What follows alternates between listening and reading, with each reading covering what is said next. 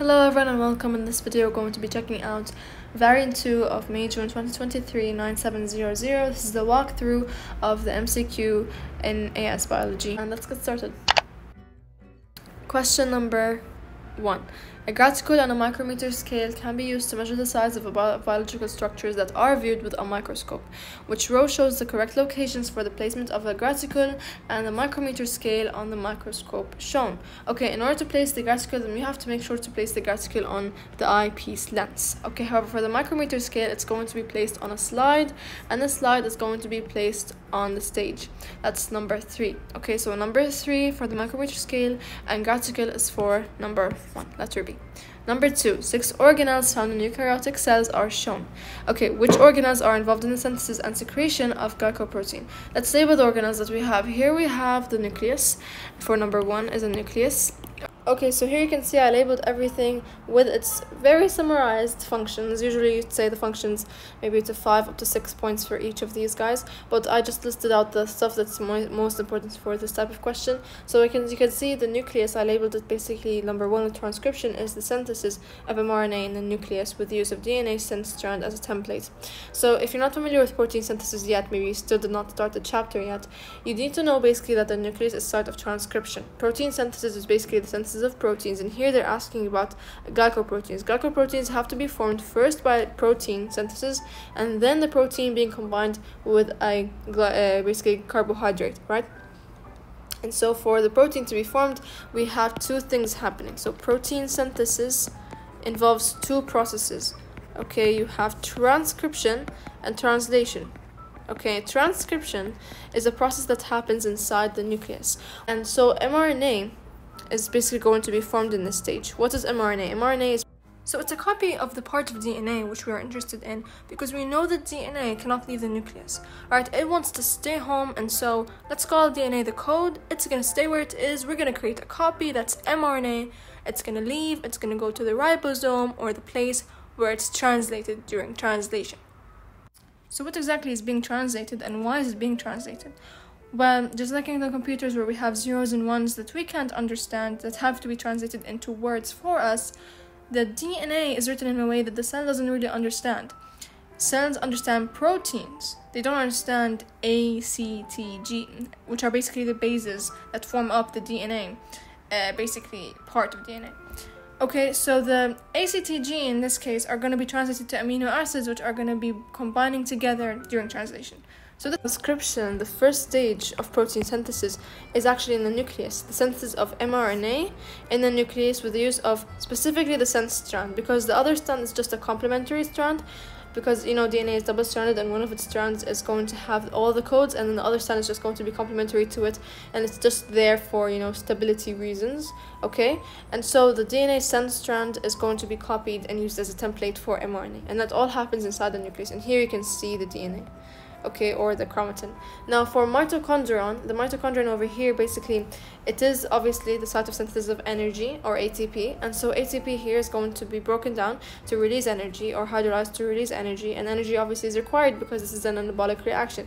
What do I mean by anabolic reaction? Anabolic reaction is basically the synthesis of a large molecule from a smaller, simpler one, and that's basically so a larger complex molecule from a smaller, simpler one. Like in the case of protein synthesis, you're synthesizing a large complex protein from smaller, simpler amino acids. So obviously energy is required for this, so we can check 1 and 2 so far. Centrioles, I wrote down, it's involved in organizing microtubules or spindle fibers during cell division, and so you can see its function is really relative to cell division. R is protein synthesis, or the synthesis of glycoproteins, and involved in any kind? Absolutely not. Okay, it's not involved in the synthesis of proteins or in glycoproteins. It's just involved in cell division, so we can cancel out number 3.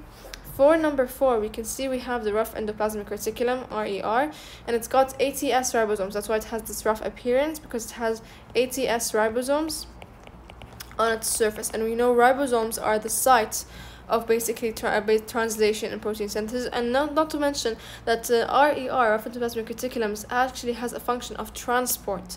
Okay, right, it's going to be packaging and transporting and basically isolating obviously the proteins formed by the ATS ribosomes, or the polypeptides formed by the ATS ribosomes, in shuttle vesicles, which are going to be released and sent off to number 6, the Golgi apparatus. The Golgi apparatus, here we can see some vesicles coming here, like the shuttle vesicle containing the polypeptide. Polypeptide over here is going to be processed. Okay, so polypeptide will be processed, and then it's going to undergo glycosylation. What's glycosylation? It's basically the fusion of a protein with a carbohydrate to form a glycoprotein. And so this glycoprotein synthesis happens exactly in number 6. So number 6 is with us. Number 5, chloroplast. Obviously not. Chloroplast has a role in photosynthesis. Nothing to do with protein synthesis. Yes, it is going to have protein synthesis happening inside of it because it has 70 S ribosomes and it has DNA. Does this mean that it is involved as an organelle within the cell's protein synthesis? Obviously not. Okay, so we can choose 1, 2, 4, and 6. Okay, which is letter B. Number 3. Which cell structures can have mRNA inside them? Chloroplasts, mitochondria, nucleus, rough endoplasmic reticulum.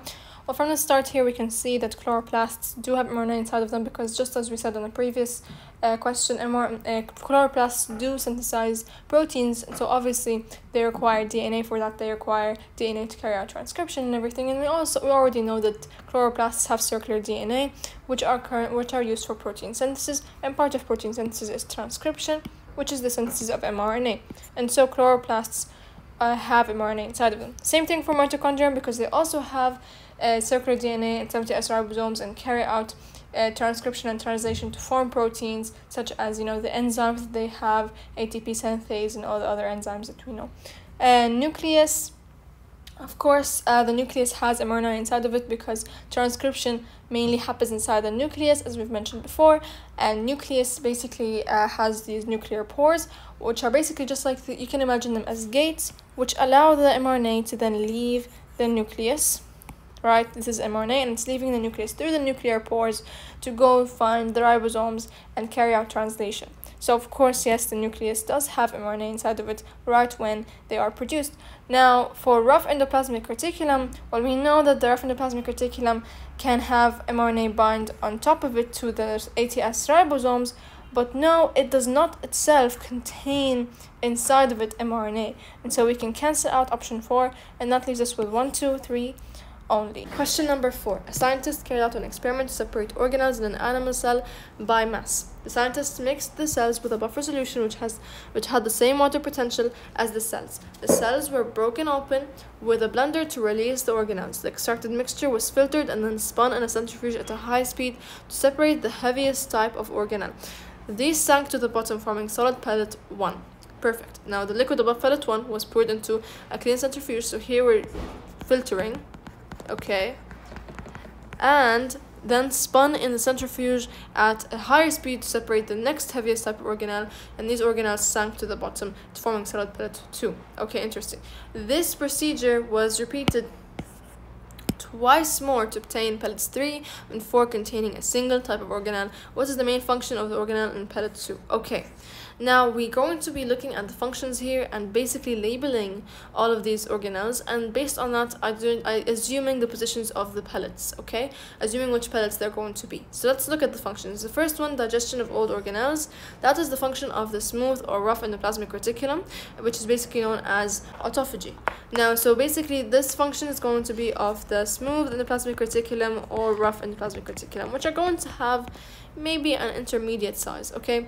Production of ATP is the function of the mitochondrion, which, let me tell you, it has a heavier size compared to the smooth and rough endoplasmic reticulum. It's a double-membraned organelle, so this has a bigger mass than this, okay? So it's going to be in a one of the first pellets compared to this, okay? Production of mRNA, that's the function of the nucleus, who, if you do not know, is 10 micrometers in diameter, double-membraned organelle with lots of things inside of it, like the nucleoplasm, which has lots of stuff inside of it, like the nucleoli. Nucleoli are also 3 micrometers in diameter, and they're huge in size, and so obviously this is going to have obviously the biggest mass. So we can maybe say that it's found in pellet 1. Okay, for synthesis of protein, that's mainly the function of ribosomes, which could be ATS or 70S of size. That doesn't matter in the end. They could be between like almost 20 nanometers if we take the average of all of them. So they're 20 nanometers only. And if they're 20 nanometers, obviously, can we compete with the nucleus, with the mitochondrion, with the smooth or rough endoplasmic reticulum? Obviously not. They're going to be obviously in pellet 4. Okay, now we identified this, and we know that this has a bigger mass, so it's going to be in pellet 3. Okay, I'm sorry, pellet 2. However, pellet 3 is going to be the one with a lower mass. That's smooth and rough endoplasmic reticulum. So B is mitochondrion, and it's going to have this function. Question number 5. Which structures are found in palisade mesophyll cells and photosynthetic prokaryotes? Let's see. Cell surface membrane, yes. Cellulose cell wall, actually no, because in the mesophyll cells, yes, we do have a cell wall. However, I'm sorry, cellulose cell wall. However, in photosynthetic prokaryotes, we have a peptidoglycan cell wall. What does peptidoglycan mean? It's another type of carbohydrate. However, it's not the same as cellulose. Okay, ribosomes, yes, both have ribosomes. However, they have it of different types. But both prokaryotes only have 70S ribosomes. Palisade mesophyll cells have both 70S and 80S ribosomes. And if you're curious, 70S, S basically being a Svedberg unit, that's the type of unit we use with centrifusion, and that just indicates the size of the ribosome. So 70 is smaller than 80, and so these are basically having lower mass compared to the 80S ribosomes. Now going back to what we were discussing, chloroplasts, no, because only plant cells are going to have chloroplasts. However, for photosynthetic prokaryotes, they're not going to have any types of membraned organelles. They're only going to have non-membraned organelles, like, for example, ribosomes. Ribosomes are non-membraned organelles. However, chloroplasts are double membraned. They're not going to have them. You're going to say, where do they carry out photosynthesis? Well, they have these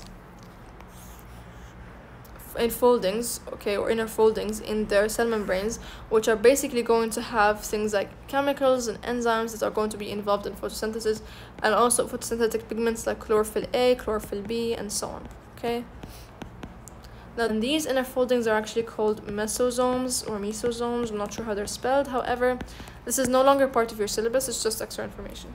Which polymers are present in all viruses and all prokaryotes? Let's look at this. Polynucleotides, polypeptides, and polysaccharides. Now, we have to be familiar with the structure of viruses. We have in viruses a nucleic acid core that's going to have either DNA or RNA, which is basically a polynucleotide, by the way.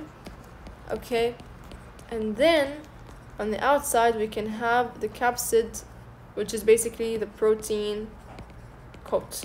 So obviously, we're going to have a polypeptide and polynucleotide. Polysaccharides, however, we're not going to have. So it's really just 1 and 2. Which set of steps is the best method for conducting an emulsion test for lipids? Okay, this should be, obviously very familiar for you if you have done your practicals and your labs yet. But if you didn't, it's fine. You just have to keep on reviewing it for your labs. Now, add 2 centimeters cubed to the of water to the sample. Pour the water into a test tube containing 2 centimeters cubed of ethanol. Lipids are present in the mixture, become cloudy. Okay, add 2 centimeters cubed of ethanol to the sample and shake. Pour the ethanol into a test tube containing 2 centimeters cubed of water and boil. Lipids are present in if the sample becomes clear, obviously not. Add 2 centimeters cubed of water to the sample and shake. Pour the water into the test tube containing 2 centimeters cubed of ethanol and boil. There's no boiling. Add 2 centimeters cubed of ethanol to the sample and shake. Pour the ethanol to a test tube containing 2 centimeters cubed of water and shake again. Lipids are present if the mixture becomes cloudy. Yes, this is correct. Okay, you start by adding ethanol and then you add the water and then you shake. And if it becomes cloudy, then obviously... Okay, so you take the ethanol from here. So the ethanol first is going to be added to the food mixture. Once you're done, you're going to take the liquid part after shaking. Okay, you're going to take only the liquid part and leave the solid part by filtering. And pour this liquid part into a tube already containing water, okay, distilled water. And then you're going to shake everything, and if it turns cloudy, then it's going to have lipids. A student was provided with a solution of carbohydrate. They removed 2 samples from the solution and performed tests on each sample as shown. Interesting. So carbohydrate solution, sample 1, they did Bendix test. Bendix solution remained blue, meaning it has no carbohydrates. However, sample 2, boiled with dilute hydrochloric acid, or maybe it has non-reducing sugars, because your Bendix test is a test for reducing sugars, so maybe it has non-reducing sugars. Okay, for boiled with dilute hydrochloric acid and then neutralized with dilute sodium hydroxide and then Bendix test. So this is hydrolysis in order to see if there's reducing sugars. This is the non-reducing sugars test, extra steps. Okay, sugars test. So then we have Bendix solution turned yellow. So if it's a Bendix solution is turned yellow, that means that there's a low concentration of non-reducing sugars. Okay, which statements explain the results? So the condensation reactions occurs in the sample to release the reducing sugar. Actually, it's hydrolysis. so that's wrong. Glycosidic bonds in a polysaccharide have been broken down to release a reducing sugar. That is correct. Okay, an alpha glucose bond in sucrose, for example, in case it's sucrose, maybe it's something else. However, the only reducing sugar that we're familiar with in the syllabus is sucrose. So yes, it's going to be broken down and releasing reducing sugars like glucose, right? And sample 1 shows that sucrose is present in the carbohydrate solution. No, sample 1 does not show anything. It can tell you that either sucrose is present or non-reducing sugar is present, to be more precise, or nothing is present. It's totally fine the way you interpret it. However, it's more accurate to say that, it could have, in other words, you can say it's just no reducing sugars. That's the most accurate way of interpreting it. You cannot just assume that there are reducing sugars, and you cannot assume that there are no non-reducing sugars. Okay, sample 1 shows that sucrose is present in the carbohydrate solution. As I mentioned, that's wrong. The change in color to a yellow solution shows that glucose is present. Actually, no, because the reducing sugar test shows that there was no reducing sugars to begin with. So glucose, fructose, lactose are all not present. So the answer is B. Which molecules contain at least 2 double bonds? So we have the options sucrose, collagen, and hemoglobin. We know that collagen and hemoglobin contain way more than just 2 double bonds, because we know that collagen and hemoglobin are formed of amino acids, and each amino acid itself has a double bond. And what's it called, even after the bonding between amino acids, the double bonds remain because the carboxyl group is going to bind, but it's not via the oxygen, it has a double bond. So if we look at the carboxyl group and the amine group, when there is an amine bond forming, here is the water that's lost, and this is the bond between 2 amino acids, and we can see there is a double bond here. And so it actually, and we know that collagen and hemoglobin are both polymers, and so obviously they have lots and lots of double bonds. However, sucrose does not have any double bonds, so the option is B. Describe cellulose, a branch chain of 1,4 alpha, obviously not. A branch chain of 1,4 beta glucose, well, it's not really branch, it's actually linear. Okay, an unreactive linear chain of 1,4, no, it's actually an unreactive linear chain of 1,4 beta, that's correct. Okay, which part of the structure of hemoglobin carries oxygen? It's the heme group, which is, by the way, a permanent part of the protein that's not made of amino acids, also known as the prosthetic group. What is the maximum number of hydrogen bonds that can form between 2 single water molecules? So let's get back to the definition of hydrogen bonds. We know that it's a relatively weak bond that forms between basically by the attraction of a small group with, a positive charge, like the hydrogen atom, and another group that carries a small negative charge, like the oxygen atom. And so, in short, it's just a weak bond that's formed between a single oxygen atom and a single hydrogen atom. Chemically, I'm not going to be going deep into this, but chemically, oxygen and hydrogen water molecules are not going to face each other, in such a way that it allows for this to happen. So they're going to face each other like this. Right, they allow for oxygen to be in front of hydrogen to be in front of oxygen. So let's say this is hydrogen, this is oxygen. A single oxygen molecule will form a bond with a single hydrogen molecule, and this over here is the hydrogen bond. Okay, you can't extend another line and tell me this is going to happen, because no, it's chemically impossible, and it's a bit of a new idea. They never brought this before, but now that we know, it's good that we know. Okay, water molecules are not going to be facing each other in such a way that they allow for more than one hydrogen bond to form between each single one of them. Obviously, if you were to draw another water molecule here, same thing, they're going to be arranged in such a way that allows for another single hydrogen bond to form.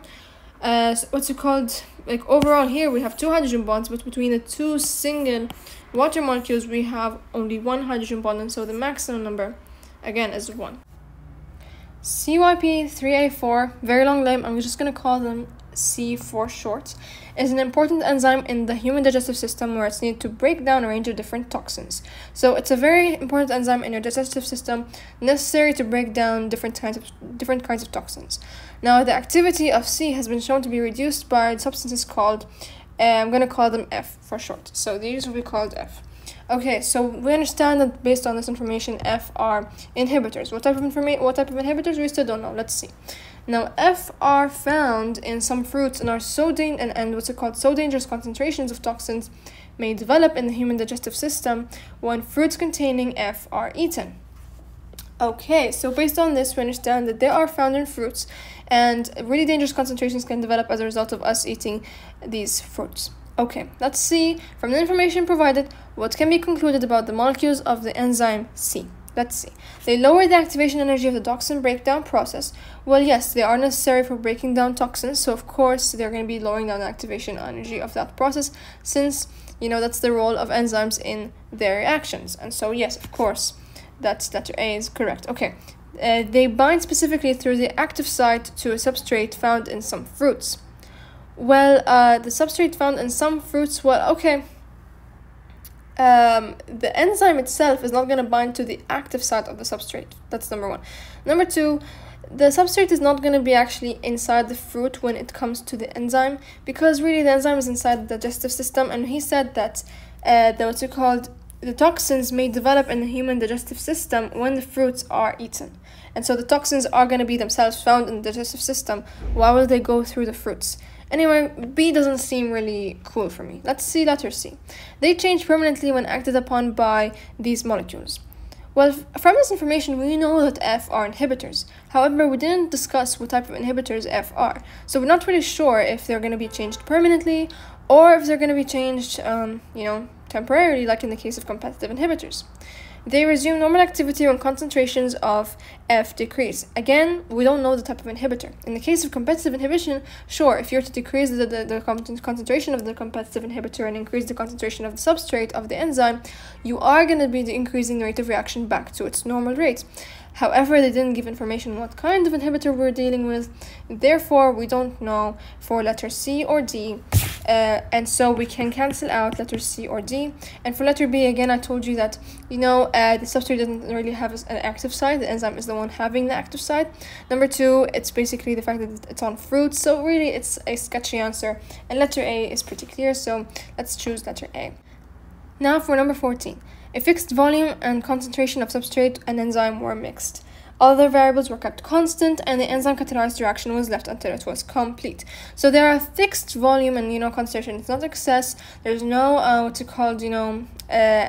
continuous adding of substrate to the enzyme. It's just they're fixed concentrations. The substrate would eventually get used up, and that's all we know. So which graph shows how the rate of reaction changes with time? So here we can see in letter A that the rate of reaction is actually increasing. Rate of reaction on the y-axis and time on the x-axis, and the rate of reaction happens to be increasing for some reason, despite the fact that the substrate is supposed to be being used up.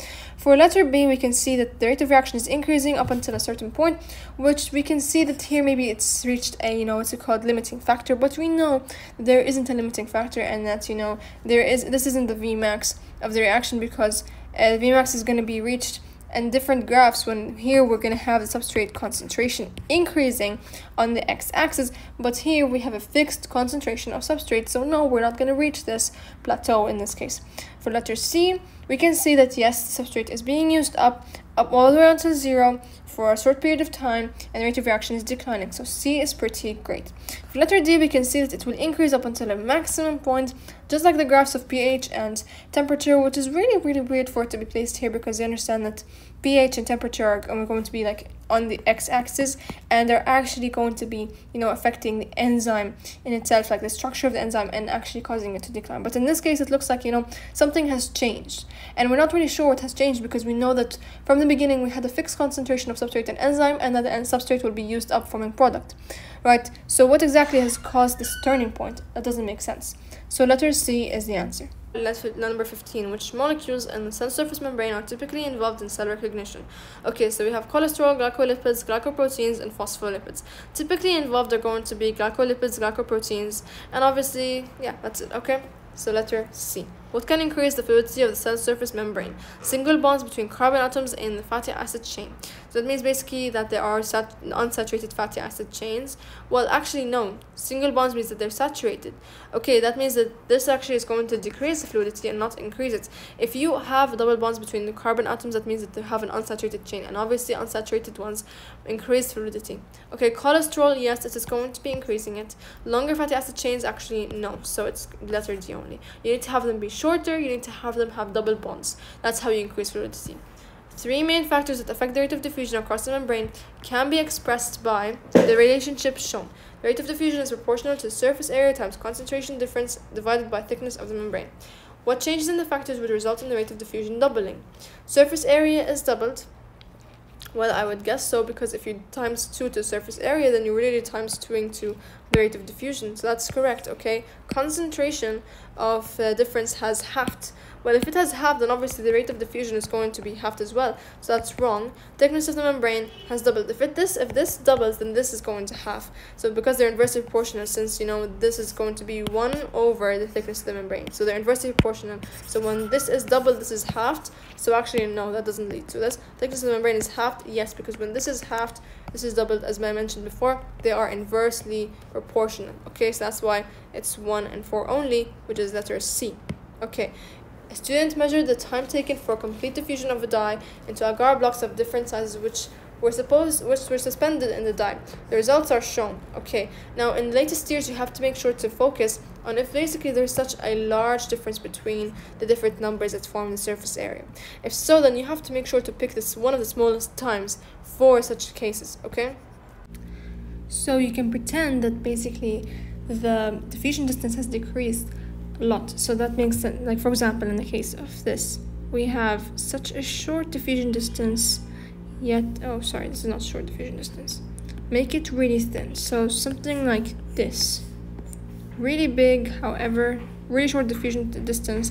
And that makes the rate of diffusion of the dye completely into the agar block really, really fast. And so the answer is going to be one of the smallest times.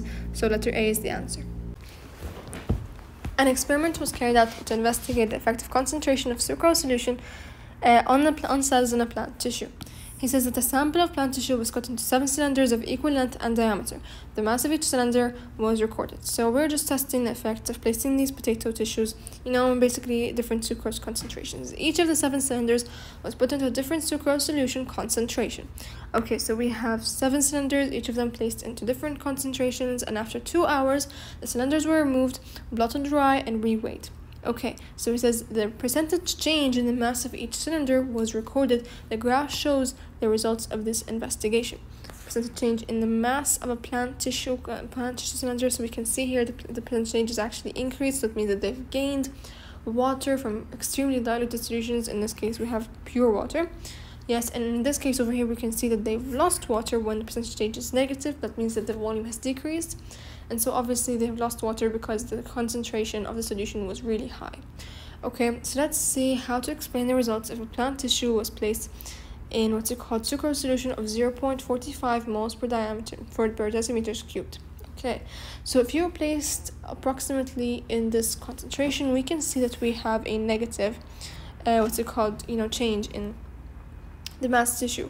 And of course 0.45 is a really concentrated sucrose solution, and therefore obviously we're expecting that the plant tissue like the potato tissue lose some water, right? So basically, because we are placing this potato tissue, which is actually like having a relatively higher water potential, or has a concentration which has a water potential that's less negative than the outside, to lose water to the outside, right? Water is going to move from a region of high water potential to lower water potential by osmosis, right, into the concentrated water potential that's more negative. So let's see here the question.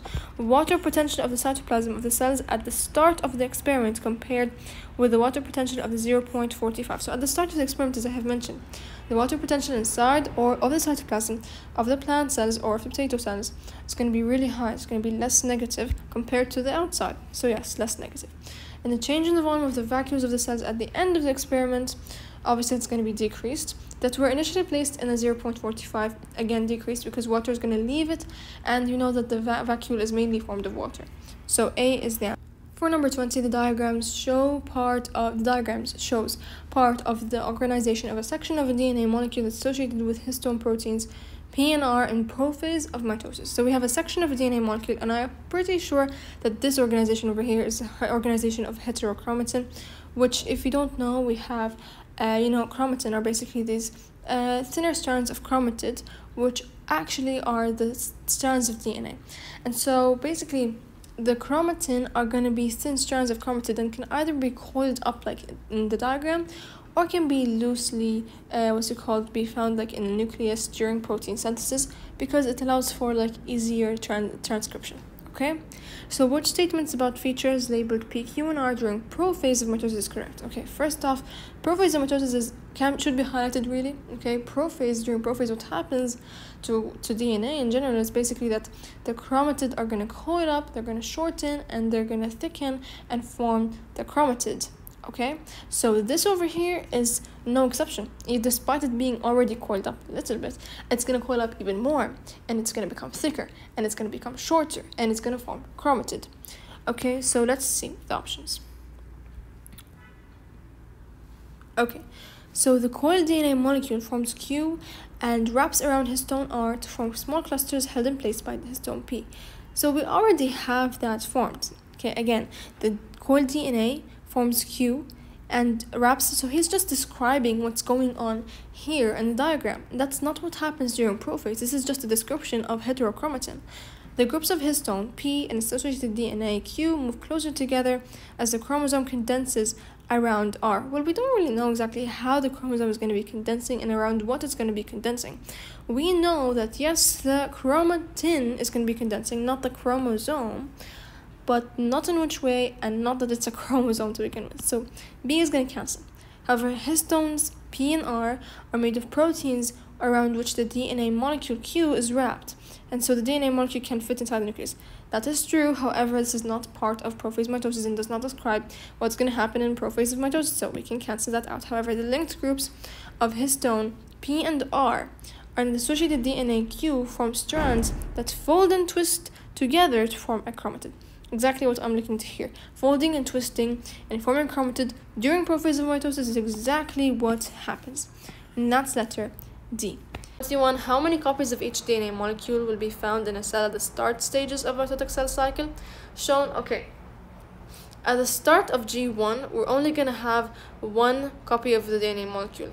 At the start of cytokinesis, we're also going to only have one copy of the DNA molecule, because during prophase, at the start of cytokinesis, actually inside one cell we're gonna have two copies, and that's because we still didn't separate the two cells, meaning that we still have two nuclei. So you can imagine this cell before G1, at the beginning of G1, and then you can imagine this cell before cytokinesis. You have two nuclei, each with its own set of chromosomes, so double the amount of DNA, and then cytokinesis is going to happen, and there'll be constriction of cytoplasm and everything.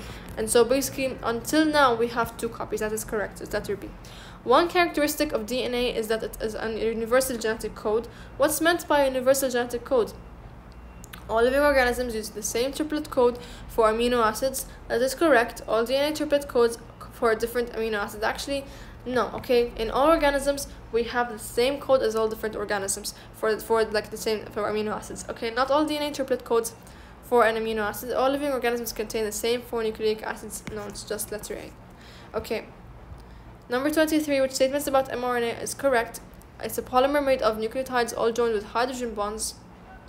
mRNA does not have any hydrogen bonds with it because basically it's a single strand that looks something like this, so it's not really joined by any hydrogen bonds. Okay, each nucleotide subunit contains the sugar ribose. That is correct, and that's why it's called RNA. R stands for ribonucleic acid. No, ribo comes from ribose. It always has an equal proportion of adenine and uracil. Well, no, it would have this. I would say this if something was double-stranded, and if it's double-stranded, meaning it's going to have two strands, and there's A and there's U, and whenever there's a U, there will be A, there's a U, there's an A, and so obviously there's just going to have a 1-to-1 ratio. But now you're just saying that there's a single strand with random amounts of A and random amount of U, and so you not say that, of course not. Okay, the mRNA sequence is identical to the template strand of DNA. No, it's not identical, because basically it's a copy, meaning that whatever is on the DNA, we're going to be copying it. So if it, for example, was A, T, and then C, this is for DNA. mRNA is going to copy it, meaning it's going to be the complementary of the DNA strand, not identical. It's not going to be A, T, C, number 1. It's going to have U, that is if it was identical. Number 2, it is going to be opposite. So here it's going, instead of A, we're going to have U, because this is what's complementary. The uracil nucleotide is going to come and bind to it. The uracil, basically the nucleotide with the uracil base is going to come and try to basically form hydrogen bonds with the A, right? And then basically who is going to come here? It's going to be A, and it's going to form bonds here.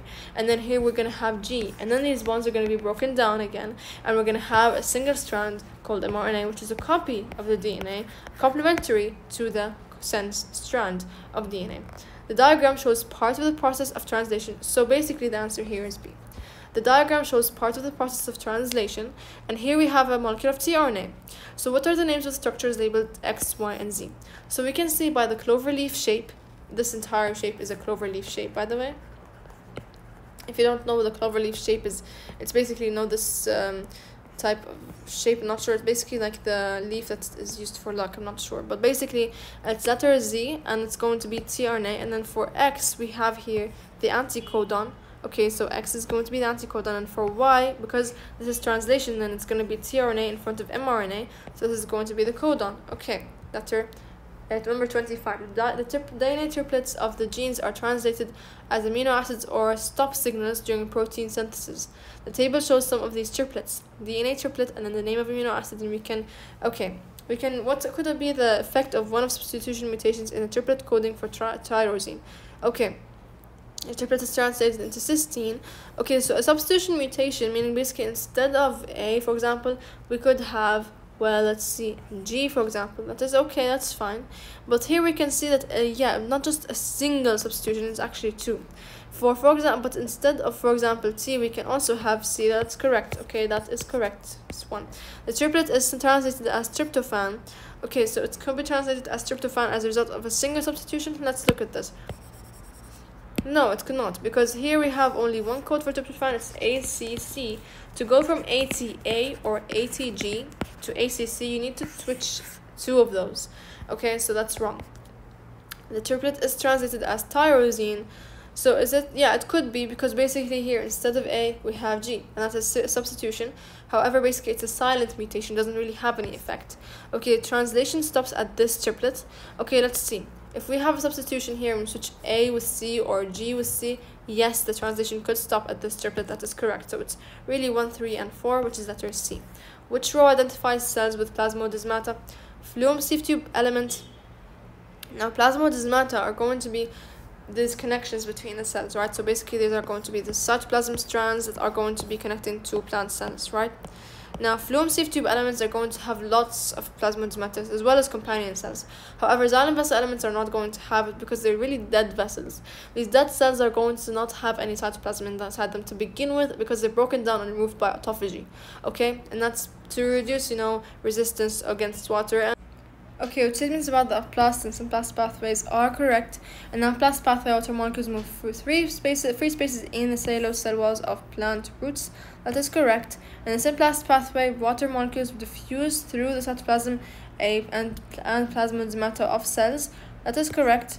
Okay, water molecules traveling through the plant tissue move by mass flow along the aplast pathway. Do they move by mass flow through plant tissue?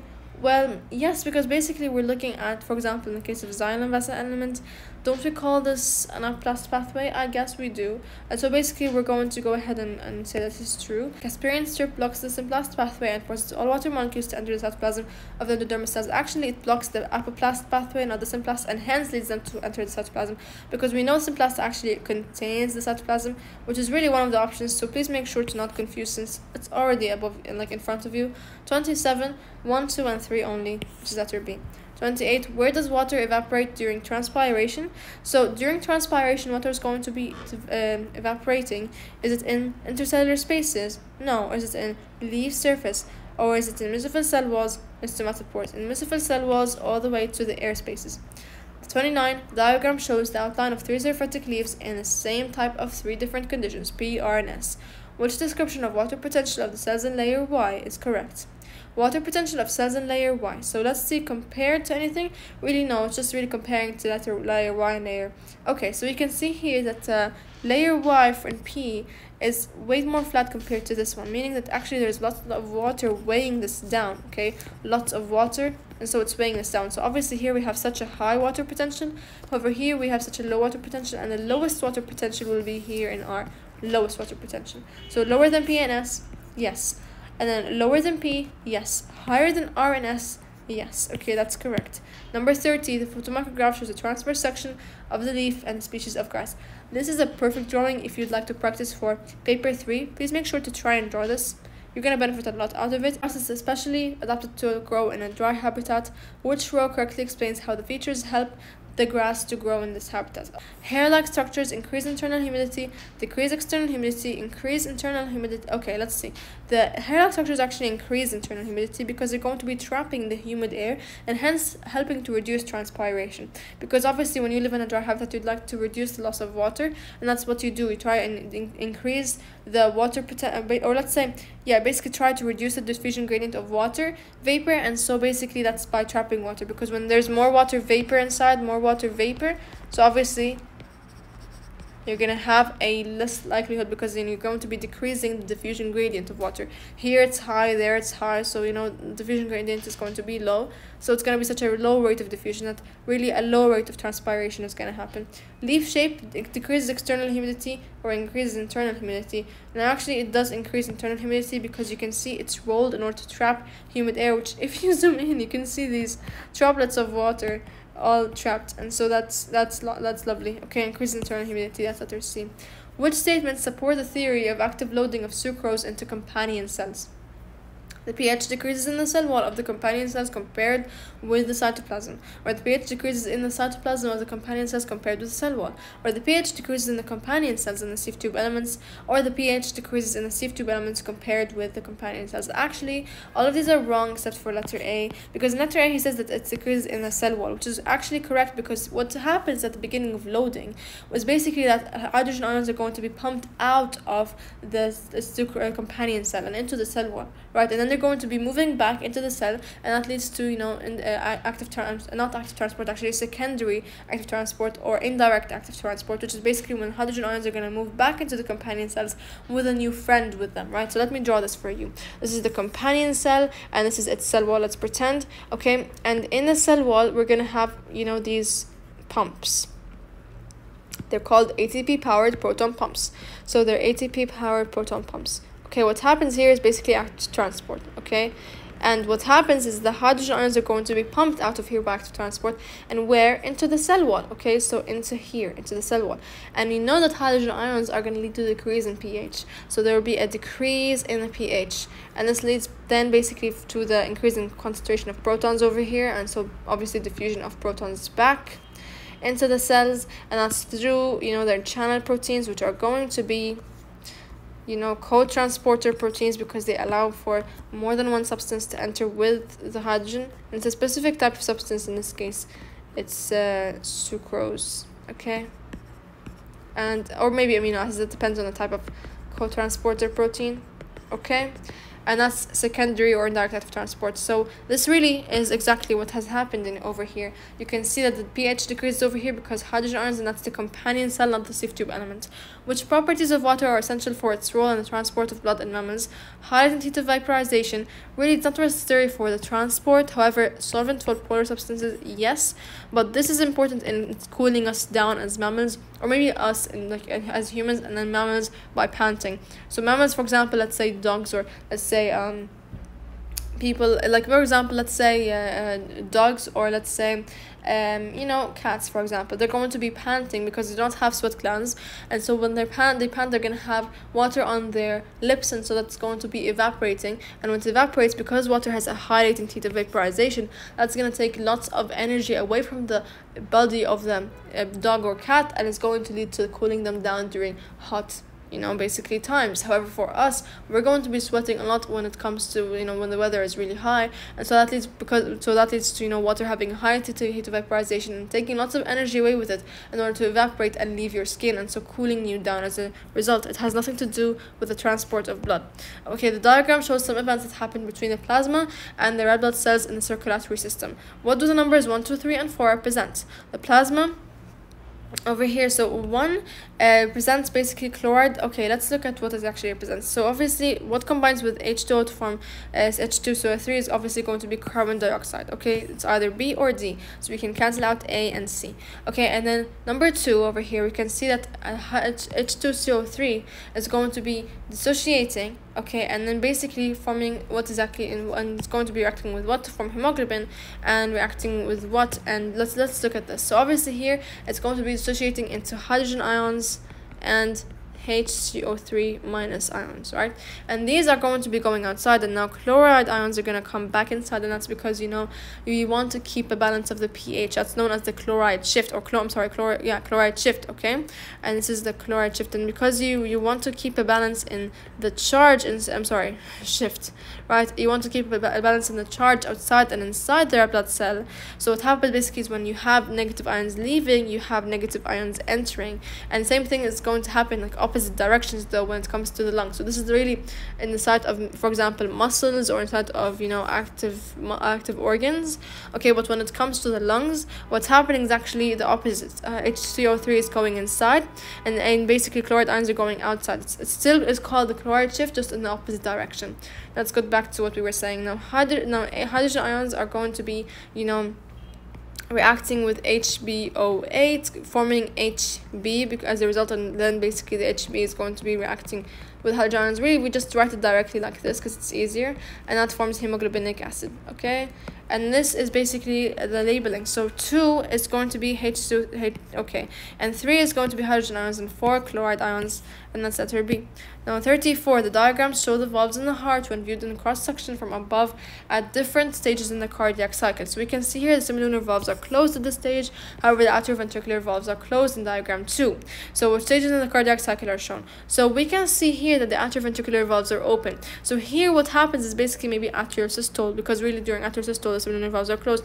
Also during the diastole the semilunar valves are also closed. So it's either atrial systole or diastole. However, ventricular systole does not work, and yeah, because obviously when there's systole of ventricles, the ventricles are going to contract, pushing blood out of the heart. And we know the structure of the heart is something like this, right? I'm going to just draw the boxes because this is a bit easier to draw on, using the iPad. So let's go ahead and say, okay, we have the ventricles. We have here left atrium, left ventricle, right atrium, and right ventricle, right? And then here, for example, we're going to have the semilunar valves, right? So these are basically what goes out of the ventricle, semilunar valves, okay, the yellow.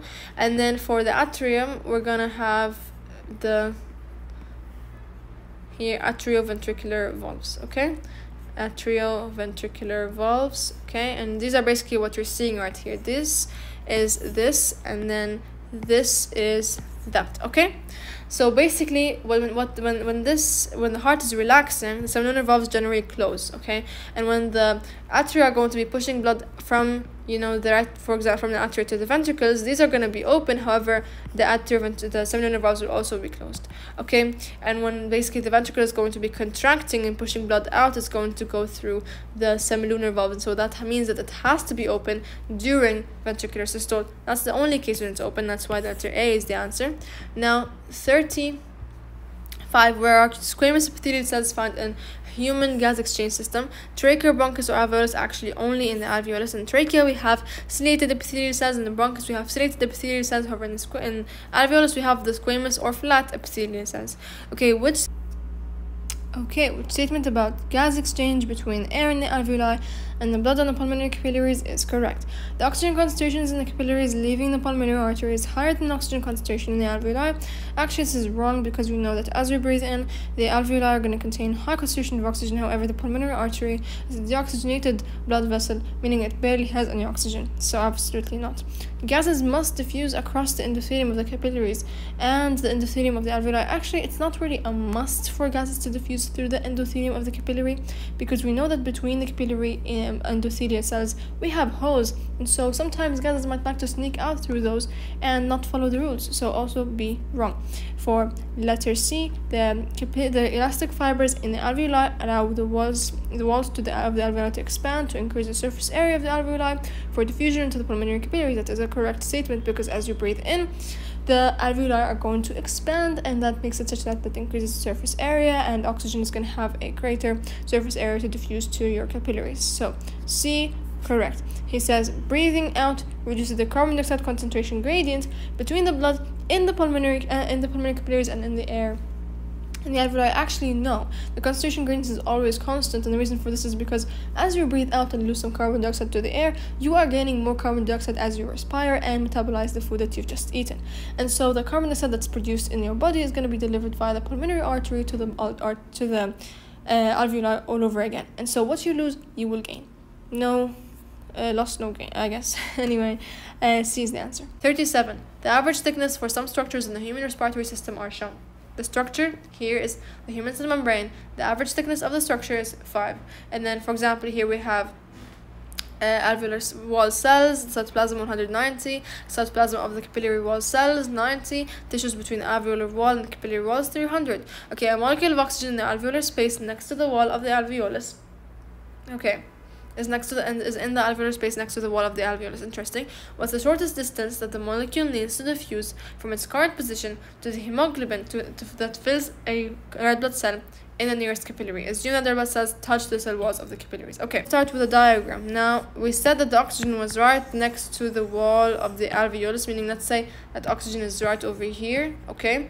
And then this is the alveolar cell, it's a squamous epithelial cell. And he said the diameter, or basically the width, is actually 190. So that's the first number we're going to jot down. It's 190, okay? And then, before we can cross, actually, we have to pass through the cell membrane. So it's 190 right here. However, there's 5 nanometers here, 5 nanometers here. So we're looking at plus 5 plus 5. Perfect. Okay, moving on. Now the oxygen, let's say it passed, okay? Now it's going to have to go from here to the distance. That's basically the distance between the capillary and all the tissues until the capillary, okay? So that's, but he said tissues between the alveolar wall and the capillary wall. That's 300 nanometers, okay? And so we have to add 300, okay, plus 300. And then it's gonna cross, let's just zoom in like a lot. Okay, it's gonna cross the capillary wall. Now the capillary is going to have squamous epithelial cells. Okay, and endothelial cells, okay? Endothelial cells are gonna have cell membranes, which are 5 nanometers. And then this is 90, based on what he said, cytoplasm is 90.